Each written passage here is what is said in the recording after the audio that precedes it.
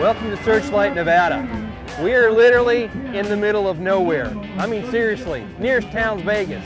It's over an hour away. This place is like a political Woodstock. There's people on the hills, there's people on cranes, there's people camped out on the road. They've all come here for the Tea Party Express Dump Harry Reid event. What is the Tea Party movement? The Tea Party movement is basically a movement of ordinary American citizens getting involved in civic affairs, getting involved in governance, getting involved in the political process for the first time, perhaps. Why are we seeing so many rookie politicians, people who have never been involved in politics, running for national office this year? Because of this right there, they thought they finally have a voice. This is the catalyst right here. There's no national leader, there's no big organization, there's no company behind it. It is just average Americans who are fed up at what they're seeing going on in their country, the complete abandonment of the constitutional principles that our founding fathers laid out. And so they've taken out to the streets, basically. I'm just a mom who's concerned, and that's why I got involved in this movement. And most of the people in this movement are just your average, everyday citizens who have never been involved in politics like myself.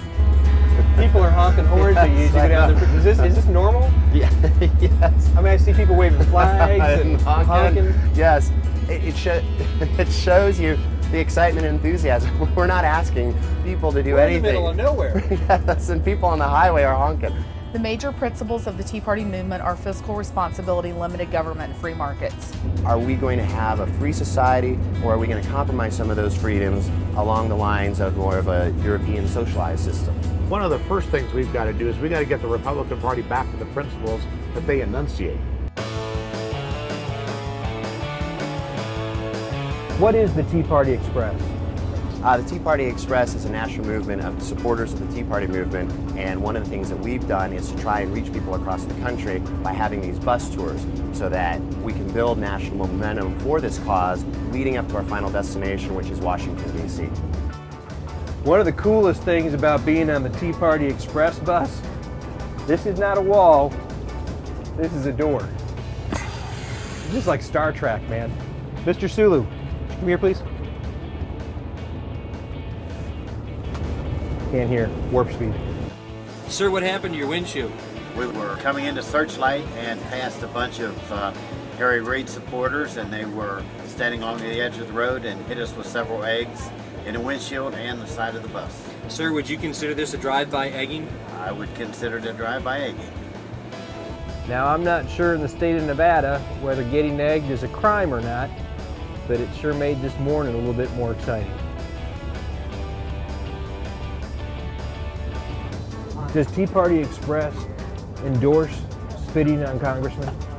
That is a desperate, pathetic attempt to marginalize and discredit the people that are there, protesting and rallying for something they believe in. There are 100 cameras that film that, and we've watched them all, and there's nobody spitting on anybody. The Tea Party Express does not endorse spitting on congressmen or calling them racist names or any of the stuff that has been bandied about in the media. Hey, there's no better place to kick off the Tea Party Express than Harry Reid's hometown.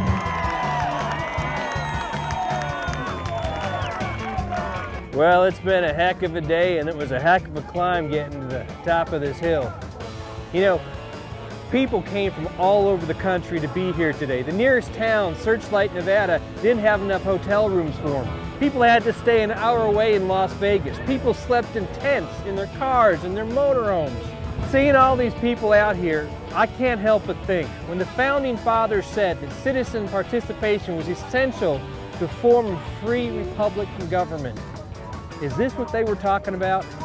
Could they have envisioned this? Or was it exactly what they were envisioning?